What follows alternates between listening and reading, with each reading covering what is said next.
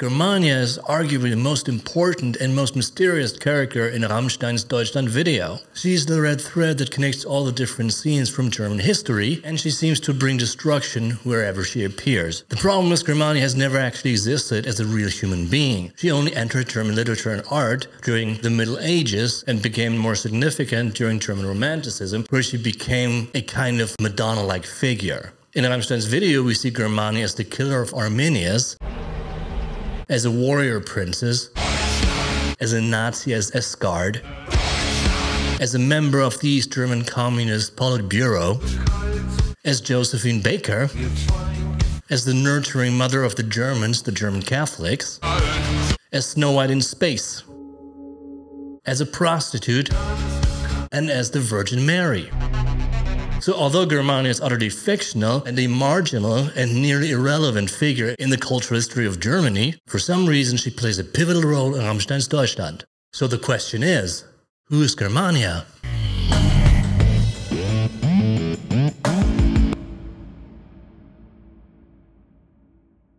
Welcome everybody to this new video. Today I'm going to talk about Germania. In Rammstein's video, Germania is the main figure. She appears in almost every scene and she seems to be kind of evil.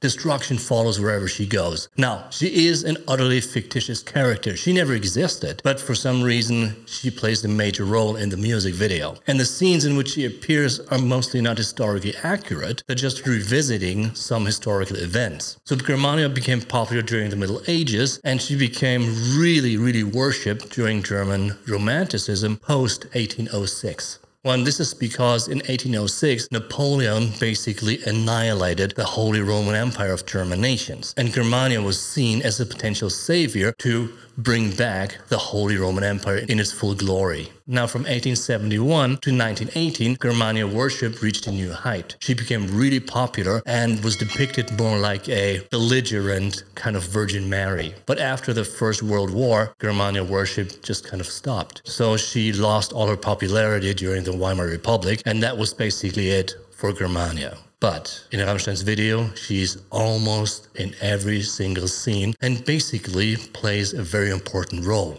Now here are some illustrations. So this is kind of like Germania's evolution over the centuries. The first illustration is Germania, the woman, the warrior goddess from 1010. And we can see her there. She's also like almost a savior-like figure, almost like the Virgin Mary. And this depiction is from 1834 or 1836, that kind of like time frame. And she's resting under a tree, holding a shield and a sword, probably just taking a rest to strike again against the enemies of Germany. And this one is from 1848, and she is sitting on a throne basically. And from the same year, 1848, Germania, and this painting is in the Paulskirche in Frankfurt, and she is holding the German flag. Again, she is holding a sword, ready to strike at any time. In this painting, she looks kind of like heroic. And then 1860, Germania wacht am Rhein, so she's keeping watch at the Rhine River, and I'm pretty sure she is looking towards France, just to make sure Germany is not attacked again. 1914, when the First World War broke out, so this is August 1914, so Germania is kind of depicted as this blonde, fierce-looking warrior goddess, like a knight. She's wearing a crown and the shield with a German eagle on it. And then 1883 again, so this is very important. This is Germania sitting again on a throne, and she is holding a crown in her hand. That's a very significant image, because in Rammstein, Germania is holding the head of Arminius in her hand, and she's also having a sword next to her. Now, in Rammstein's video, Germania is more than just a representation of Germany. She's basically the embodiment of a universal principle, and I go into more detail in a minute. Germania shows up in almost every single scene of the video, so she's like the central figure of the video. And of course, in that case, she also ties together all the different scenes from the video. She's the red thread. And in the video, we see all these laser beams always. And it's kind of like the scenes are interconnected through this laser beam and through Germania. She's basically weaving these scenes together with this thread of that laser beam. In a way, like we see in the first scene, Germania is also like this kind of strange alien kind of figure, because she seems to come from outer space like a meteorite. So this is very obvious in the first scene, because there we can see the island where she decapitates Arminius, and it looks like there's like it's a laser trail that's still left there from when she hit the earth. from outer space. So it's very interesting because like the first scene where we actually see Germania, she's decapitating Arminius,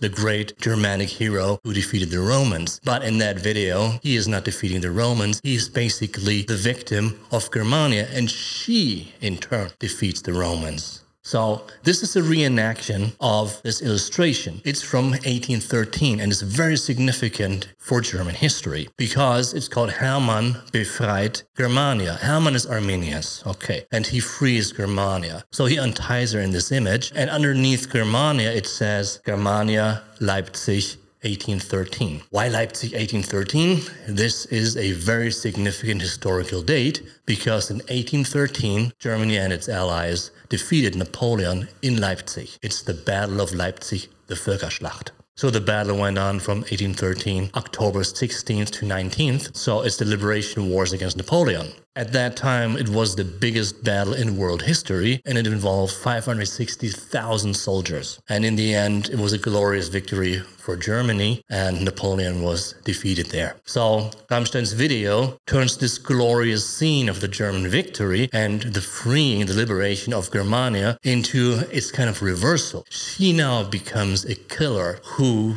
decapitates the proto-hero of German history. So, and what happens is, so she's like crouching over him and she's cutting off his head. And it happens in 16 AD. So 16 AD was supposedly the date when Arminius died actually. But when he defeated the Romans was actually in the year 9 AD. So they're playing here with historical events and the historical dates a little bit. And Germania decapitates him. So we can see this right here. She's basically leaning over Arminius and she's severing his head with a knife. And you can see here, she's holding the head up and she's having a knife in her hand. So we had this pose like on this one photograph I just showed, Germania sitting on a throne, holding up a crown and holding a sword in her hand, basically. So now here it's a knife and she's not holding up a crown, but she's holding up Arminius' head. And now this scares the Roman soldiers away and they just take off and are defeated. So this scene is very important, not only for the beginning of the video, but for the aspect of the Black Madonna, which I want to point out a bit later. But first I want to go through the scenes that feature Germania. So the historical events are not shown in proper sequence, but it doesn't matter. So it's kind of like cutting back and forth between all these scenes. And of course, they're all connected through Germania. So this one, we can see her as Josephine Baker, and we have this kind of like Lenin-esque referee, and she is just watching Flavus and Arminius, the two brothers, fight. And then we see her as a Nazi, as a guard. Interesting, she got the eye patch, and she's got it on the right eye, so she's blind for the right, basically. So she does not see the crimes of the right wing of the Nazis in this case. And now here, she's a Politburo member, and she's just wearing this kind of like GDR attire, this typically communist uniform. And then, this is very interesting, she becomes a nurturing mother. She's lying there and people are feasting on her. So they are feasting on her body. It looks like monks, and they're basically consuming her. So she's the nurturing mother, which is also very important, and I'm going to come back to this later on. And then we have her as a knight, as like a warrior. And then there is the nativity scene, and she's giving birth. We can see she has a halo, and she looks like a Virgin Mary-like character. Funny thing is she is giving birth to dogs. So this is also very significant for the whole video. And this is very, very important. So she appears like an angel-like figure, and now the band Rammstein, they're just basically kneeling in front of her in a dog-like pose. And I will come back to this image later on because it ties in with the Black Madonna imagery. And here she is again, just looking very belligerent, and she is walking German shepherds. This is also very important, and I will point it out later. This one, of course, she's taking Arminius' head on a journey through German history, and she always has his head with her. Like here in the end, that's again kind of like a retake on this image of Germania on the throne, not holding a crown and a sword, but holding Arminius' severed head and a sword in her hand.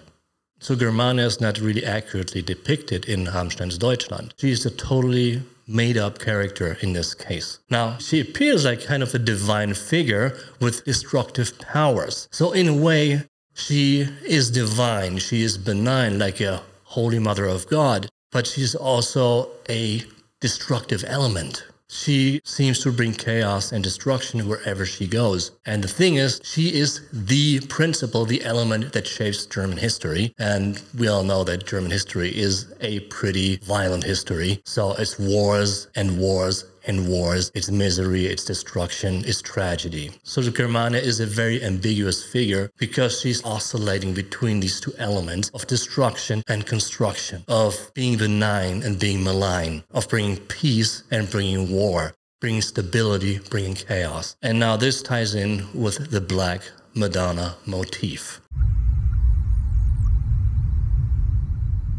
Germania is the killer of Arminius, and this does not seem to make any sense, because why would she kill the German hero, the Germanic hero who liberates Germany, which of course is Germania's territory? Why would she kill him? She seems to work against Arminius and his cause, but she also defeats the Romans. And in order to understand her paradoxical role, we have to look at the ancient Indian goddess Kali.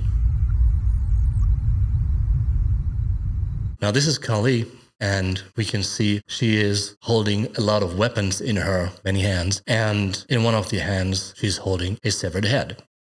For those who are able to make a leap of faith, our Black Virgin in the West has much in common symbolically with the other great goddess figures of the world. In her subterranean darkness she could be compared with the terrifying maw of death Kali.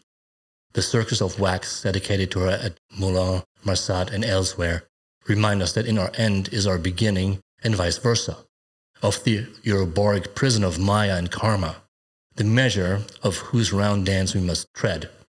She is also the ancient wisdom of Isis Mat, the secret of eternal life that is the gold at the end of the alchemical process, as well as the initial blackness.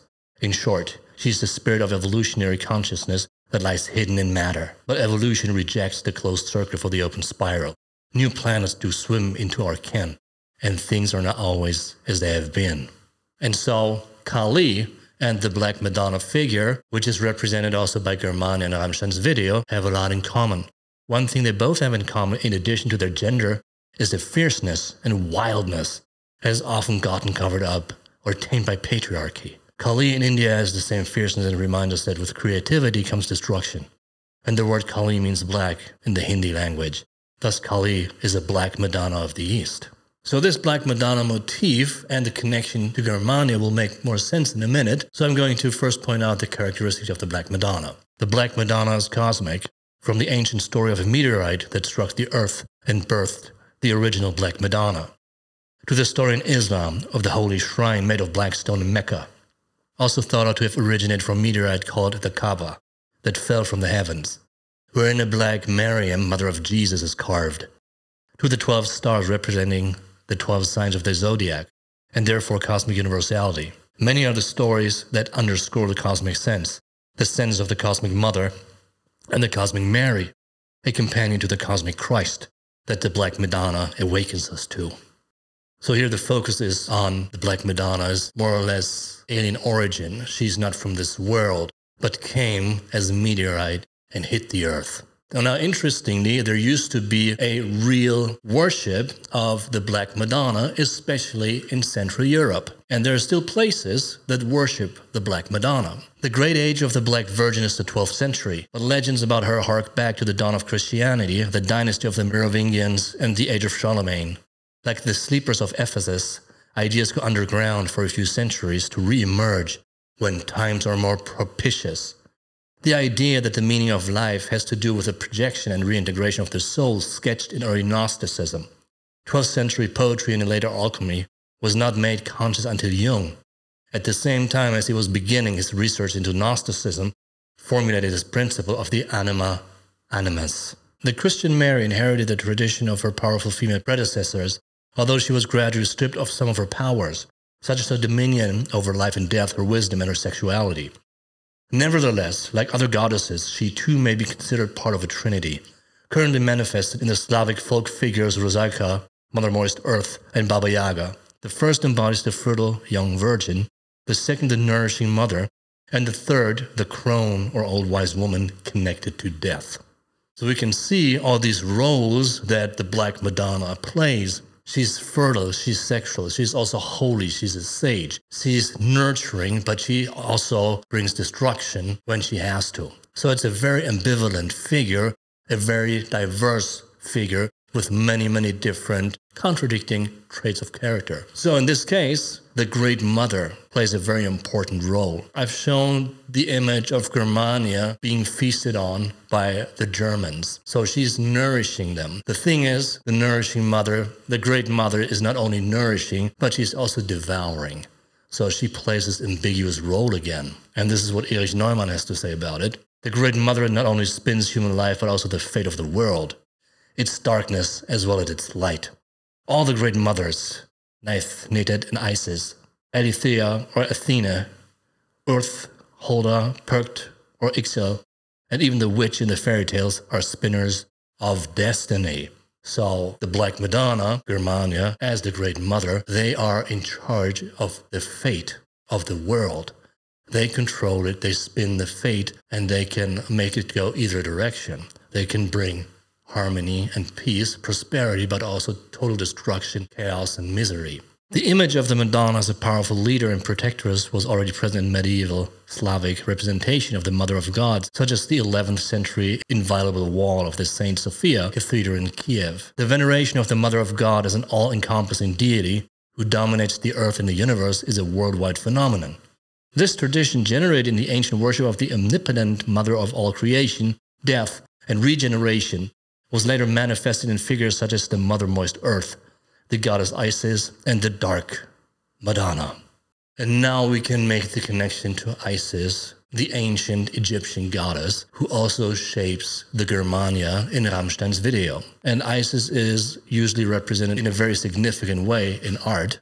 In art, Isis is usually depicted as a black African queen goddess, spreading her wings of love. Often she is shown nursing the infant Horus on her lap, and herein lies the origin of the iconography of the Madonna and Child. Even the scepter used by Isis is similar to that of the Black Virgins, as well as the colors of the capes and dresses many of the Madonnas wear. Isis's priests often offer her a ship, which is also a symbol of Aphrodite, all of which recall legends like that of Brunatella, of her mysterious arrival on a ship, like many other Black Madonnas. Isis is pretty often depicted with lions. They're either lying in front of her while she is sitting on a kind of throne, or they're next to her, like this. So we can see Isis is sitting there, and the lions are basically next to her. It seems like she's sitting on those lions. So she's in control of that strong, powerful, and majestic animal. And here she's in a chariot, and the lions seem to be pulling her, actually. It's 4 lions in front of her. She's basically in charge of controlling the lions, taking her wherever she wants to go. And this is Rammstein Deutschland, Germania, with the dogs.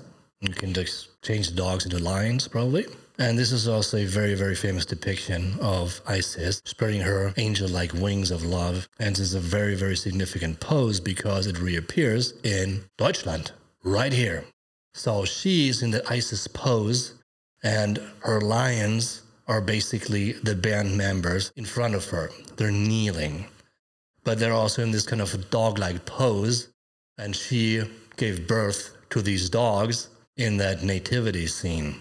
So you can see this connection between the Black Madonna, Germania, and Isis becomes quite obvious.